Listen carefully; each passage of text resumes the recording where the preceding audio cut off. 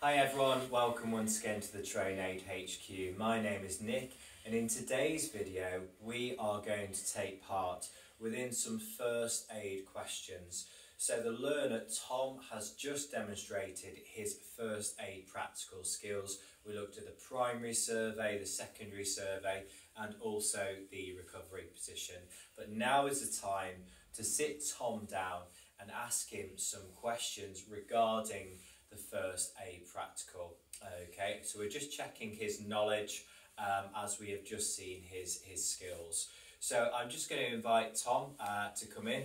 Hi Tom, how you doing? Hi, please grab a seat. Okay, so thank you first of all for your first aid practical demonstration. Okay, yep. It's just the two of us here, and we are going to run through some knowledge-based first aid questions. Okay, Yep. now all of the questions have been taken from the FAIB standard, so that's the first aid industry body. Okay, are you all okay so far with the task ahead? Yeah, I think so. Obviously, we've done the practical bit, so just some more questions around those topics. Yeah, of course. No problem. I will be asking each question and recording your results.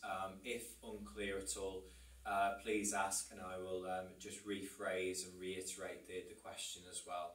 Okay. Okay. So first question is, how do you know if a casualty is unconscious? So obviously with the sort of the primary survey bit, one of the main aims of that is to see if you get any sort of response from the casualty. So obviously once you've checked for the danger, as you see I was going down, and you're going to talk, nice and clear and loudly into the casualty's ear, because obviously if someone's conscious, most of the time you need to get some sort of response, and then it's nice sort of clear, firm taps on the shoulders, talking to them, see if you get any sort of response in that manner. If someone is actually conscious, they might not necessarily talk back to you, but you'll get some sort of noise or that from them, from actually talking to them and tapping them on the shoulders, basically. Thank you, Tom. That is very well detailed. Thank you.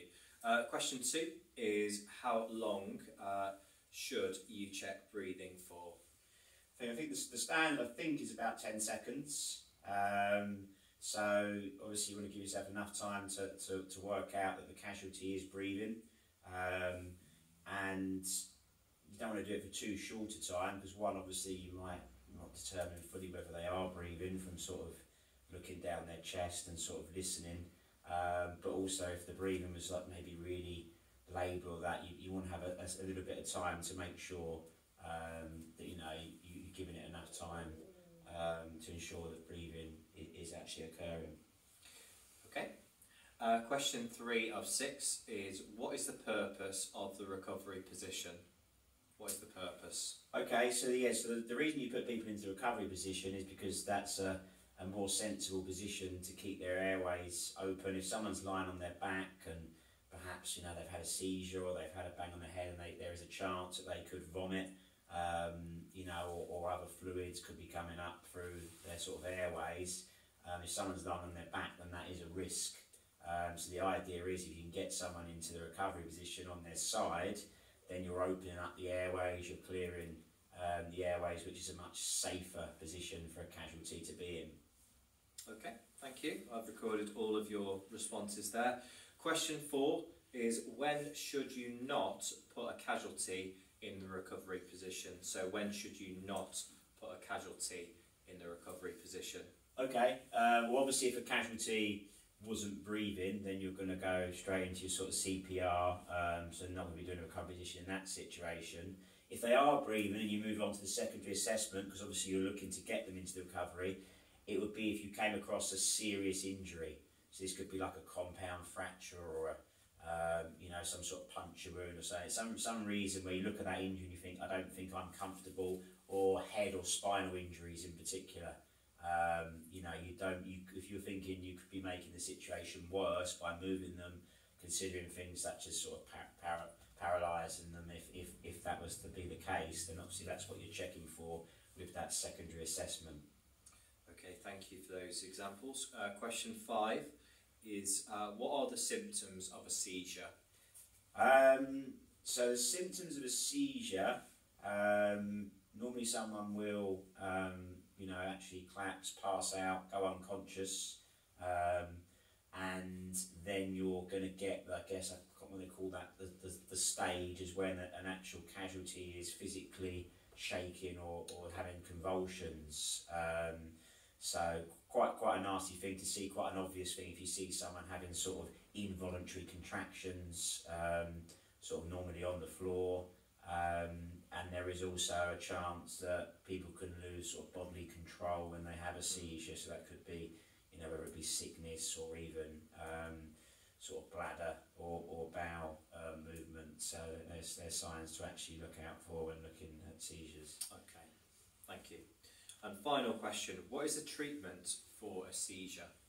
One of the important things is not to try and restrict someone having a seizure, to actually try and stop the movements. That can actually cause further harm. So really, unfortunately, you sort of have to let the seizure and the convulsions run its course, but you can obviously make the area around them as safe as possible. That could be getting maybe cushions or blankets around them if it was a hard floor, and it was quite a sort of violent seizure.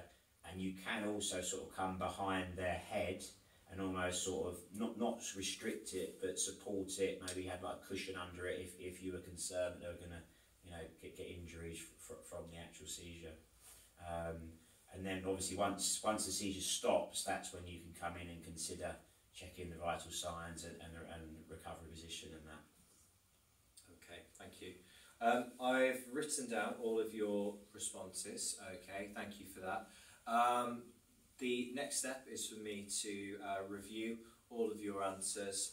Once again, I'm going to be using the FAIB standards in order to mark your responses now. Okay, do feel free to have a comfort break, and we will progress on to the next element of the course. We're going to look at bleeds this afternoon. If you want to have a break, please feel free to read the first aid handbook to prepare yourself for the afternoon session as well. Do you have any questions? No, that's all good. Yes, I look forward to receiving my results and that later on. Of course. I've still got to do the written test paper, haven't I? That's correct. Okay. Yeah. But just to reiterate, I will mark your responses, and I'll give you my feedback after the break. So if you don't have any further questions, feel free to go, and if you could just let the next learner in for the questions to take place. Okay, thanks very much. Thank you.